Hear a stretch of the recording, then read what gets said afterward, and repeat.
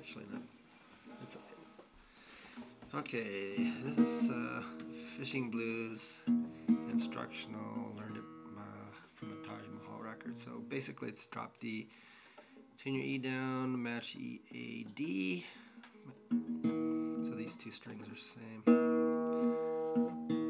And your first chord is a D, so it's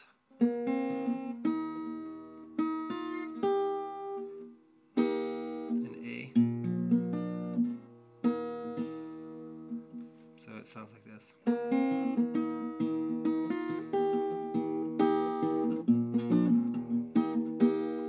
Then you slide the D. Then you play an E, A, D. And this is a G. You slide, it would be first fret, second string, and third fret, third string, second fret, and you slide it up to the third position, and that's a G, and then you play the fifth fret, top string for your bass on your G.